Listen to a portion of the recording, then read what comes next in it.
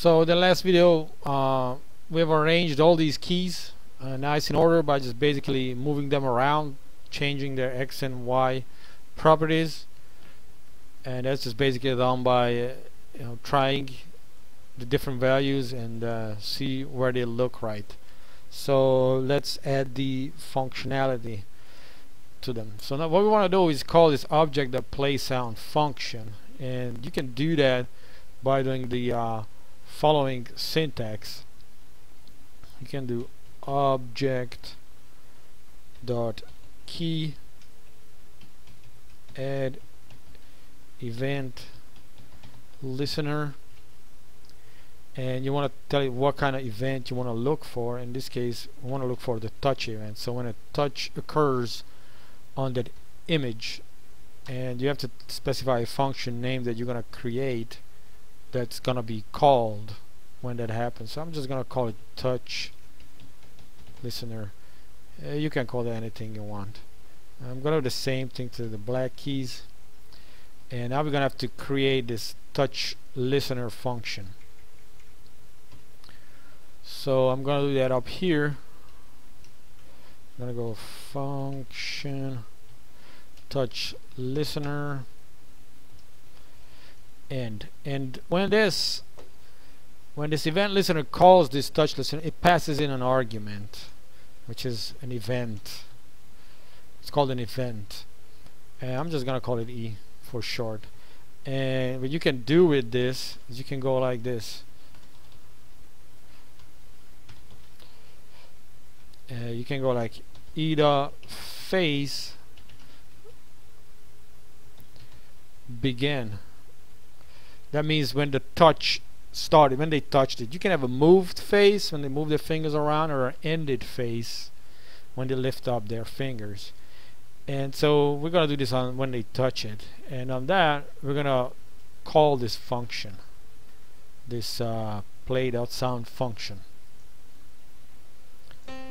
And now a touch happens on these when you touch these, and it makes a sound. But there's a problem when you hit the black keys.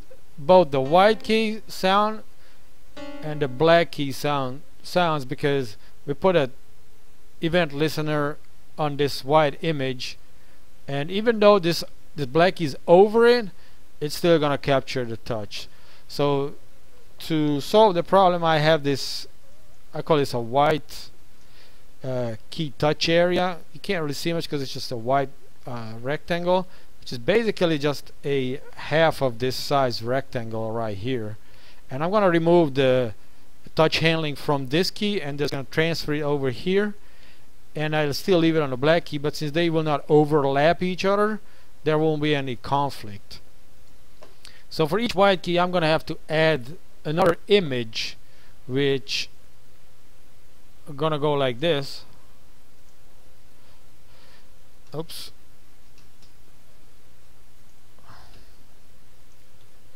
Which is just another image with this name, with this area touchpad. And what I'm gonna do is I'm gonna set its alpha property to 1%. If you put it at 1, it will be 100%. That will be fully visible. At 0, it will be fully invisible. So 0.01, it will be like 1% visible, which is like completely non-visible, but it still be there, and it will still capture the touch. So I'm gonna, instead of adding to the key the event listener, I'm gonna add it to the touch area. So the key itself is no longer gonna capture the touch, and we're also gonna have to position these. So basically, the touch area for its X and Y coordinate, the X is just gonna be the same as the key because it's gonna go straight over, and the Y I calculated it to be 285, which will put it down here below the area of the black keys, and so there won't be any conflict. So now when you play it, this white key, when you click it here, it doesn't make any sound. When you go lower, now it makes a sound. And since it's not in conflict with this one, now you can't hit both at the same time. Okay, so the last thing we need to do is add the covers, the blue covers, and it's just the matter of adding another image.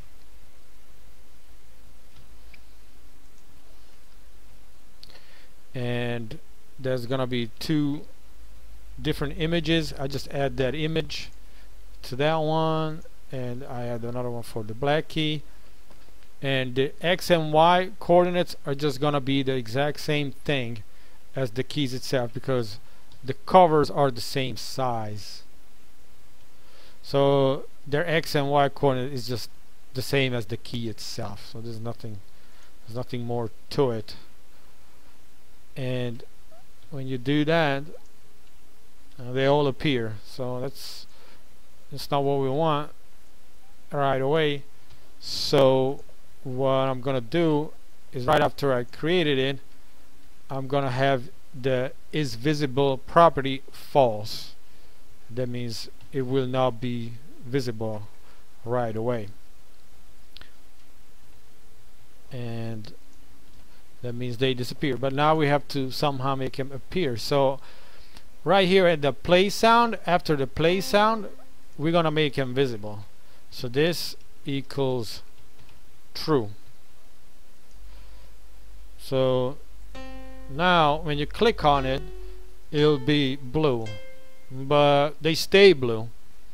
So what I'm gonna do is, in this function right here, I'm gonna create another function